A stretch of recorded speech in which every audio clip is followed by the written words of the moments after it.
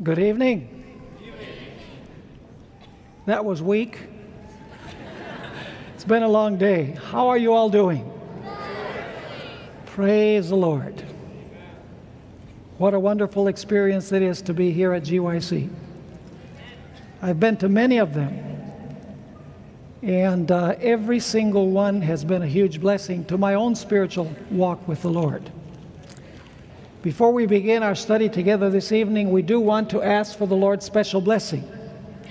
And so I invite you reverently to bow your heads with me as we pray. Our Father and our God, your people are gathered here in this holy place to open your holy book, pleading for the help of the Holy Spirit to help us understand the message that you have for us. We ask, Father, that you will manifest your power in this place, that Christ might be seen in all of his glory, and we might be inspired to follow in his footsteps. We thank you, Father, for the privilege of approaching your throne boldly, and we do so because we come in the powerful and precious name of our Lord and Savior, Jesus Christ. Amen. In our study this evening, I would like us to focus on the last three words that Jesus spoke to his Father when he was on the cross of Calvary. Those three words that Jesus spoke were the following: my God, why have you forsaken me? Words that are found in Matthew 27 and verse 46. The second saying that I would like us to focus on is very short. It's found in John chapter 19 and verse 30, where Jesus cried out, "It is finished." And the third word of Christ that I would like to focus on is the last that Jesus spoke from the cross. The words, "Father, into your hands I commend my spirit." Those words are found in Luke 23 and verse 46. But before we focus on these three words of Jesus from the cross at the end of his life, we need a little bit of background of things that happened immediately before. In order to understand what happened before, we need to comprehend something about the Old Testament sanctuary service. When an individual sinned in Israel, they would bring an animal to the court of the sanctuary. They would place their hand upon the head of that animal, whether it be a lamb or a goat or another type of animal, and they would confess their sin on the head of that animal, thus transferring their sin from themselves to the animal. In other words, the sin was transferred to the animal while it was alive. The animal bore the sin of the sinner while the animal was alive. And then the animal, of course, was slain. It's significant that the sin was placed on the head of the animal. The head is where our brain is. It's where thinking, reasoning, and feeling occurs. Now, I want us to visit the events that took place immediately before the cross. Sometimes we think that the cross tells the whole story. But the events that led up to the cross are just as important as Jesus hanging on the cross of Calvary. So let's visit the Garden of Gethsemane. When we think about Jesus bearing the sins of the world, we usually think of Jesus on the cross. But actually, the sins of the world were placed upon Jesus, not at the cross, but in the Garden of Gethsemane. I'd like us to turn in our Bibles to Matthew chapter 26 and verse 38. Matthew 26 and verse 38, where Jesus is about to begin his passion in the garden. And he pronounces these words of anguish. Matthew 26, verse 38. Then he said to them, he's speaking to his disciples, "My soul is exceedingly sorrowful, even to death. Stay here and watch with me." Notice that in this verse we have a connection between sorrow and death. Jesus said, "My soul is exceedingly sorrowful, even unto death." And it's sorrow that is going to lead ultimately to his death. Now, in hard times, we usually look for support from our friends. But Jesus found none. Those he came to save would soon be crying out, "Crucify him." The disciples whom Jesus begged to pray for him in the garden went to sleep. Judas, whom Jesus called his friend, betrayed the Lord. Peter was denied Jesus. And the last time that he denied Jesus, he did it using vulgar language. In the garden, the disciples would all flee. And that's the reason why we're told in Isaiah 63 and verse 3 that Jesus tread the winepress alone, and none were with him. In the 7th volume of the Bible Commentary, page 934, Ellen White explains about Jesus. He died outside the camp where felons and murderers were executed.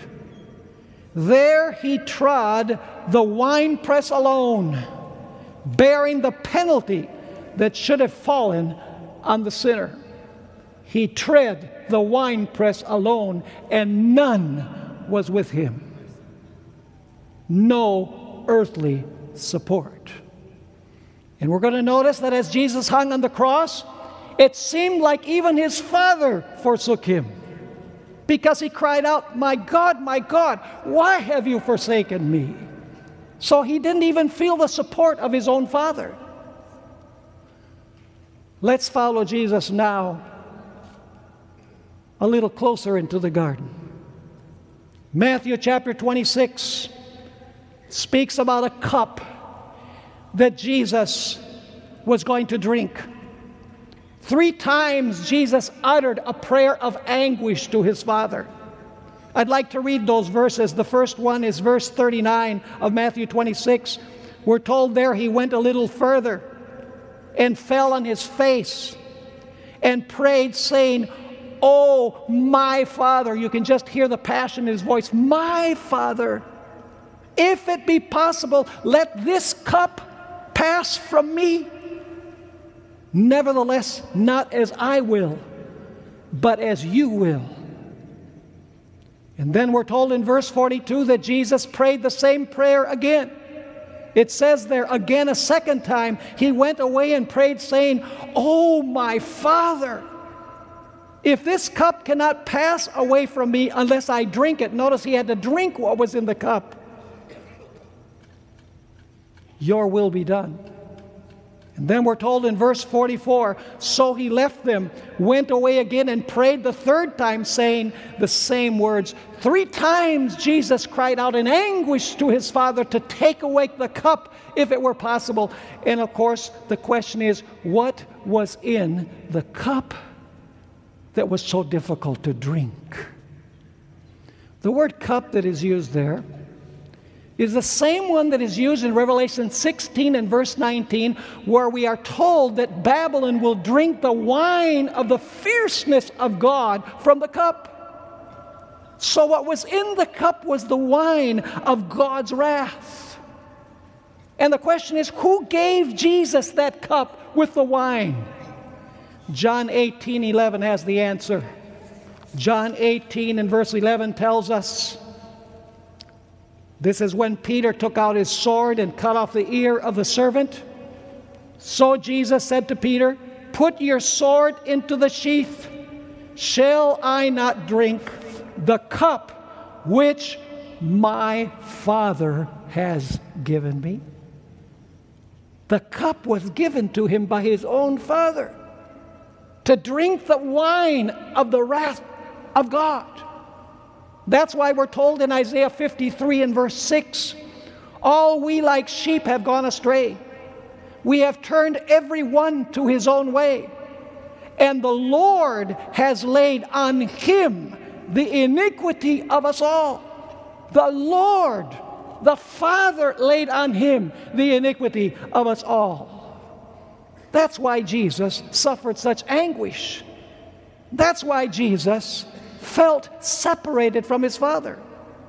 In Desire of Ages, page 753, we find these words. Satan, with his fierce temptations, wrung the heart of Jesus. The Savior could not see through the portals of the tomb. Hope did not present to him his coming forth from the grave as a conqueror, or tell him of his Father's acceptance of the sacrifice. He feared that sin was so offensive to God that their separation was to be eternal. And now notice this. Christ felt the anguish that the sinner will feel when mercy shall no longer plead for the guilty race. He felt like those will feel after the door of probation is closed and they're unsaved. Ellen White continues, saying it was the sense of sin bringing the Father's wrath upon him as man's substitute that made the cup he drank so bitter and broke the heart of the Son of God. The book of Hebrews, young people, describes the anguish of Christ. In chapter 5 and verse 7 of the book of Hebrews, we find this description of the anguish of Jesus in Gethsemane.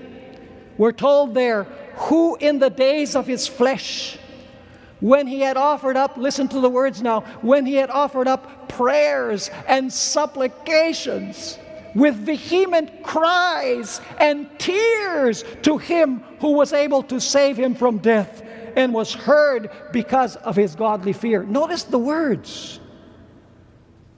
Prayers, supplications, cries, tears that he uttered to his Father. So terrible was his anguish in Gethsemane as the sins of the world were placed upon him, that we're told in Luke 22 and verse 44 that Jesus sweated great drops of blood. It says there, and being in agony, he prayed more earnestly. Then his sweat became like the great drops of blood falling down to the ground. How many of you have ever seen anybody so filled with anguish that instead of sweating sweat, they sweat blood? Perhaps many of you have seen the movie that was produced by Mel Gibson, The Passion of the Christ. You know, the big emphasis there, besides the emphasis upon Mary, because really it's a movie about Mary, it's not really a movie about Christ if you look at the subliminal message. But if you look at that movie, the emphasis falls upon the severe beatings that Jesus received. But do you know that Jesus would have died in the garden even before anyone laid a finger upon him? We're told in a document that Ellen White wrote, the Bible Training School for September 1st, 1915, human nature would then and there have died under the horror of the sense of sin, had not an angel from heaven strengthened him to bear the agony. Human nature would have died. Jesus did not die of his wounds. Jesus died because the pressure of sin crushed him, crushed his heart. He would have died in the garden before anyone even touched him, if it had not been for an angel coming down to strengthen him. Now let's take a look at the last three declarations on the cross that Jesus uttered to his Father. In John 8 and verse 29, we're told something about the relationship between Jesus and his Father. Here Jesus speaks and he says, "And he who sent me is with me. The Father has not left me alone, for I always do those things that please him." The Father has not left me alone, Jesus said during his ministry. But in Matthew 27 and verse 46, as Jesus is hanging on the cross, the sins have been placed upon him in the Garden of Gethsemane. He has drunk the cup of God's wrath. He cries out in anguish from the cross, my God, why have you forsaken me?" Why did Jesus cry out those words? Selected Messages, Volume 1, page 321. Ellen White explains, and listen to this. You know, we can't fully understand how Jesus felt. You know, we feel the tremendous load of guilt just for our own sins. But Jesus was bearing the guilt of the sins of the whole world upon his conscience. That's why the sin was placed on the head. We're told there in that statement from Selected Messages, Volume 1, page 321, the guilt of every sin pressed its weight upon the divine soul of the world's Redeemer. The evil thoughts, the evil words, the evil deeds of every son and daughter of Adam called for retribution upon himself. How many sins? Once again, the evil thoughts, the evil words, the evil deeds of every son and daughter of Adam called for retribution upon himself. For he had become man's substitute. He said, I'm going to take man's place. I'm going to take the place of every single human being. She continues saying, though the guilt of sin was not his spirit was torn and bruised by the transgressions of men. And he who knew no sin became sin for us, that we might be made the righteousness of God in him. You want to know what his anguish was like? The prophet Isaiah describes it.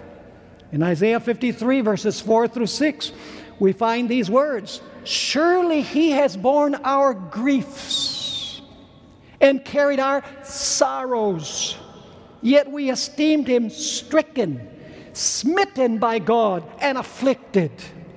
But he was wounded for our transgressions. He was bruised for our iniquities. The chastisement for our peace was upon him, and with his stripes we are healed. All we like sheep have gone astray. We have turned every one to his own way, and the Lord has laid on him the iniquity of us all. That's why Jesus cried out on the cross, my God, why have you forsaken me? It's because of all of our sins, plus the sins that have ever been committed, that were placed upon Jesus Christ in the garden in which he bore to the cross. So now we know why he cried out, my God, why have you forsaken me? But now we need to look at the next declaration to his Father on the cross. It is finished. I want to read John chapter 19 and verse 30. So when Jesus had received the sour wine, he said, it is finished. And bowing his head, he gave up his spirit. Now the question is, to whom was Jesus uttering those words? When Jesus said, it is finished, to whom was he speaking? And what had he finished? We need to answer those questions. First of all, we know that Jesus was addressing the Father. The Spirit of prophecy makes that absolutely clear, that Jesus was saying to his Father, Father, it is finished. But the question is, what was finished? The fact is that Jesus came to this earth for several reasons, but there are two principal reasons. The first reason is that the law of God requires absolute sinless perfection.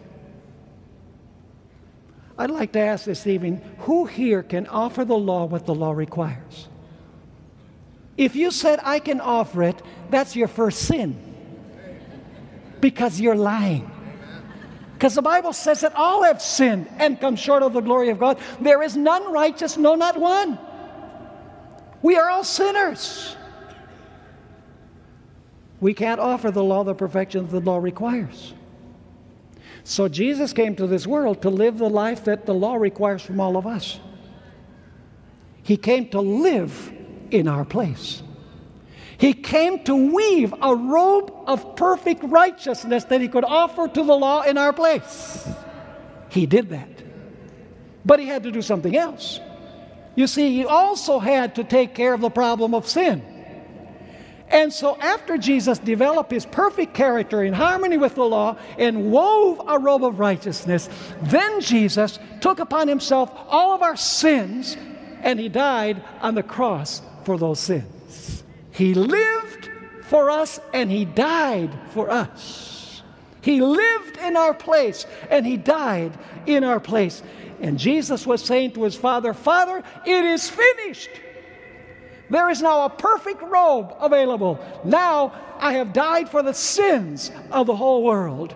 The plan of salvation has met with success. Now, do you know there's this big discussion in Adventist theology as to whether the salvation was finished at the cross or not?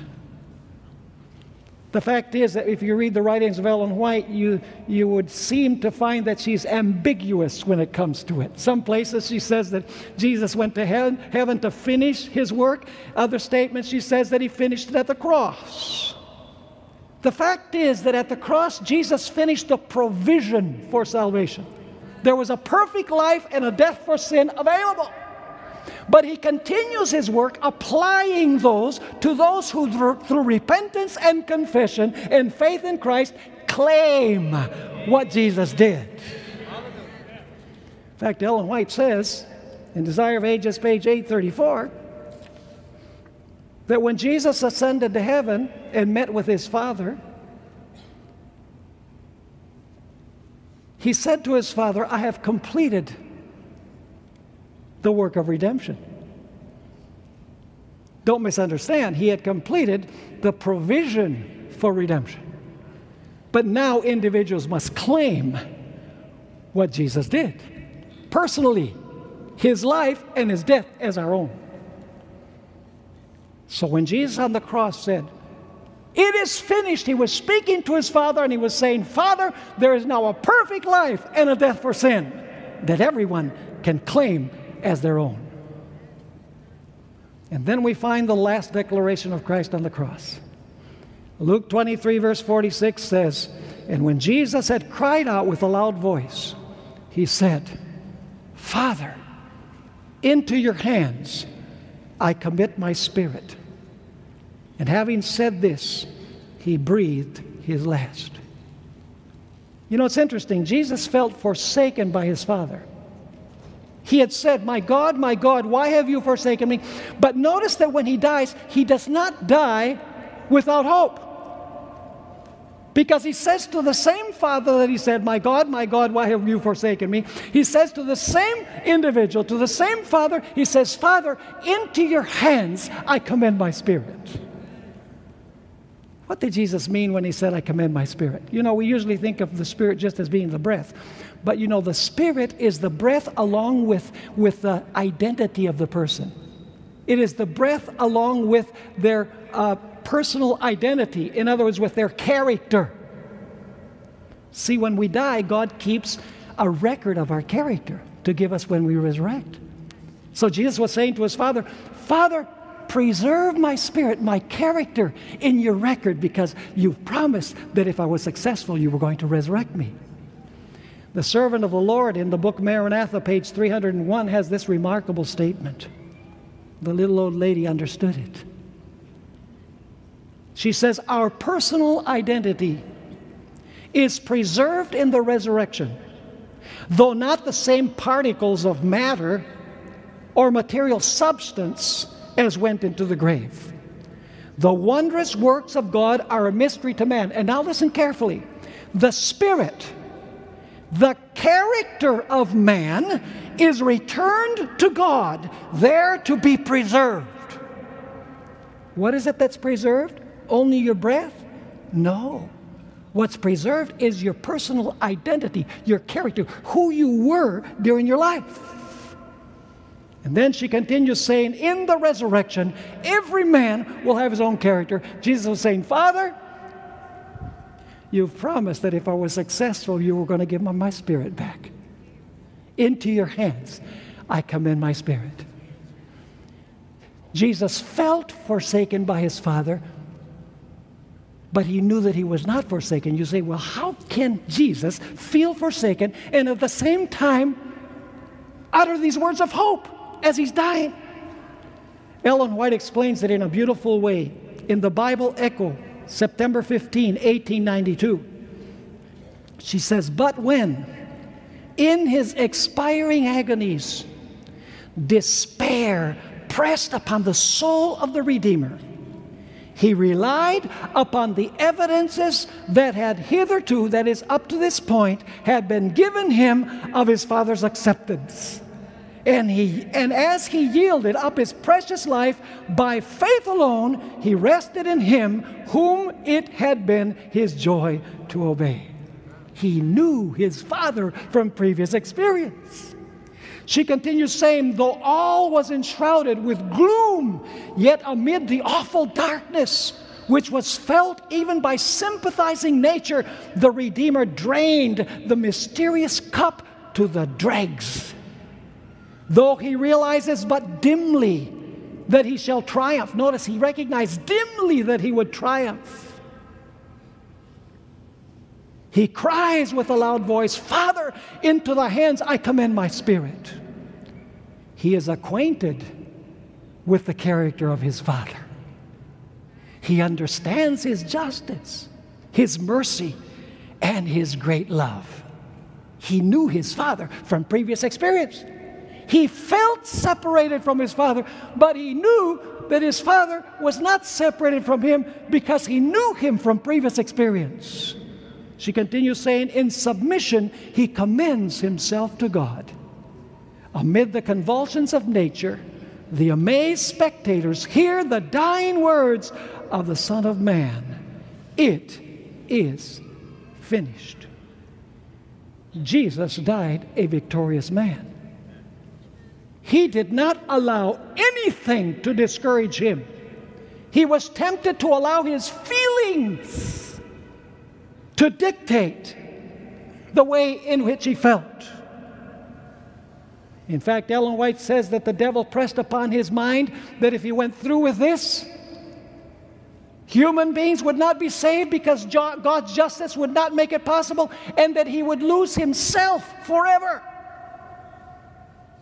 And yet Jesus did not depend upon his feelings and his thoughts and emotions. He depended on the promises of his Father, because he knew his Father from personal experience. And so Jesus rested in the tomb. Very early, the first day of the week, two angels descended from heaven. One removed the stone, the other stood before the tomb, and with a loud voice said, O thou Son of God, thy Father calls thee. Do you notice the connection? Father, into your hands I commend my spirit. The angel comes down and says, thy Father calls thee. Ellen White describes it. Then the angel from heaven with a loud voice that caused the earth to quake cried out, Thou, Son of God, thy Father calls thee, come forth. And Jesus came forth. His Father fulfilled his promise. Now there's this question, who resurrected Jesus? Was it the Father? Was it the angel? Or was it Jesus himself? Allow me to read you a statement from Ellen White, and then I'm going to read a passage from John chapter 10. Seventh-day Adventist Bible Commentary, Volume 5, page 1114, Ellen White had this to say about Jesus. He who died for the sins of the world was to remain in the tomb the allotted time. He was in that stony prison house as a prisoner of divine justice. He was responsible to the judge of the universe.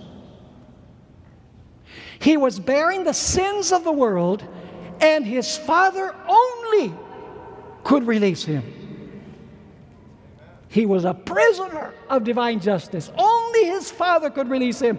That's why Jesus said, Father, into your hands I commend my spirit. Make sure you call me out as you've promised. Now, I know there's a passage that seems to indicate that Christ resurrected himself, but let's read it carefully. John chapter 10, verses 17 and 18. John chapter 10, verses 17 and 18. Here Jesus is speaking. He says, therefore my Father loves me, because I lay down my life, that I may take it up again. See? Jesus took it up. But let's continue reading. No one takes it from me, but I lay it down of myself. I have power. The word power is better translated authority. It's the Greek word exousia. It's not dunamis. I have power to lay it down, and I have power to take it up again. Why? Let's finish the verse. This command I have received from my Father. There's the biblical basis for the comment by Ellen White. That he was a prisoner of divine justice, and he relied on the promises of the Father that he had learned to love, that he knew by personal experience, and his Father resurrected him. What does all of this have to say to us? Listen, folks. We're in this nice place. I'm in a real nice room. I enjoy my cell phone. My iPhone, the newest one. All of the gadgets and all of the advantages and all the conveniences. But you know what? All of this is very soon going to come crashing down. And we are going to go through the same experience as Jesus. Listen to this remarkable statement. Found in the Review and Herald, April 14, 1896. We are going to go over the same ground as Jesus. There Ellen White explains, the forces of darkness will unite with human agents who have given themselves into the control of Satan. And the same scenes that were exhibited at the trial, rejection, and crucifixion of Christ will be revived. Did you catch that? She says the same scenes that were exhibited at the trial, rejection, and crucifixion of Christ will be revived. Through yielding to satanic influences, men will be transformed into fiends. The word fiend means an evil spirit or a demon or a very wicked or cruel person. And she continues saying, and those who were created in the image of God, who were formed to honor and glorify their Creator, will become the habitation of dragons, and Satan will see in an apostate race his masterpiece of evil, men who reflect his own image. If we're alive, we're going to go through the same experience. Jesus died with nothing, not even his clothes. Satan is going to try and convince God's people that their sins are too great to be forgiven. Have you ever read the chapter on the time of trouble? That they will never see God's reconciling face. Ellen White says that as God's people think about the past, their hopes begin to sink. But then, like Jesus, they will say, Father, we know you. We know you from personal experience.